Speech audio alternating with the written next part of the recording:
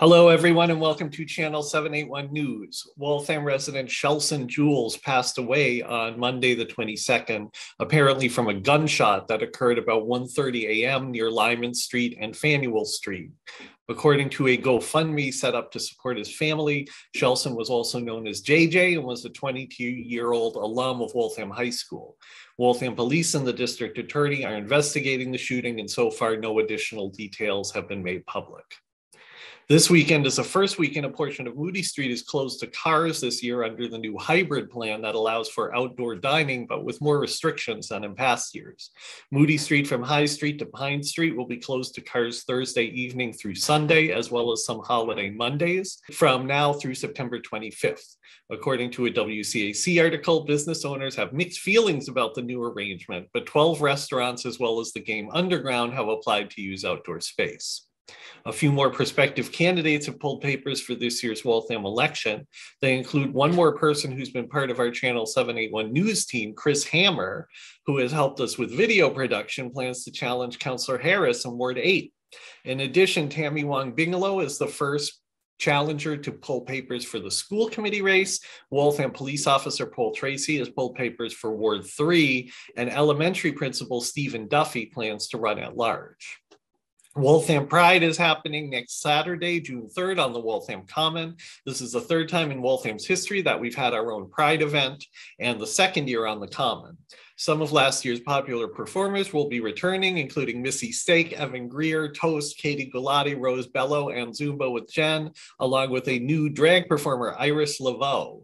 Speakers will include community members from the middle school, high school, Brandeis, a local church, and Waltham's recently formed Trans Alliance.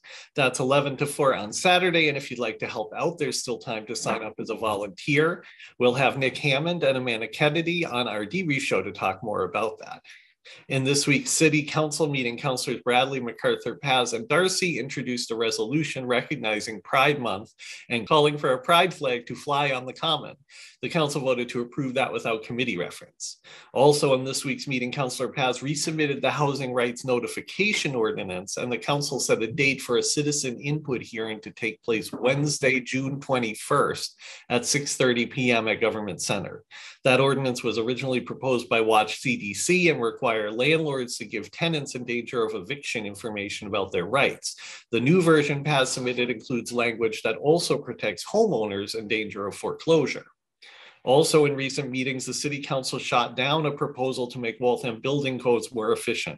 The state sets standards that require new buildings or renovations to meet a certain level of energy efficiency, but municipalities can choose to adopt stretch codes that require a higher standard, which Waltham has done in the past. Councillor Bradley MacArthur submitted a resolution to adopt the latest stretch codes, which was discussed at the Public Works and Public Safety Committee on the 15th.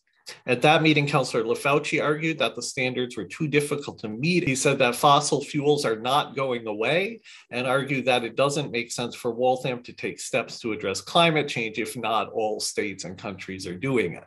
The committee recommended the council file the resolution with prejudice, meaning they will not take action on it. No one can submit a similar resolution for at least a year. In the following meeting, the council voted to do just that, despite an effort by Councillor Bradley MacArthur to send it back to committee. Also at this meeting, neighbors showed up to oppose a proposed lodging house on Robin Street that would provide shared bedrooms for about 20 people in recovery from addictions. That was sent to committee, and we'll talk about that more on our debrief show. A proposed solar plant in Lexington near the Cambridge Reservoir and the Waltham Line was approved by the Lexington Planning Board on the 17th.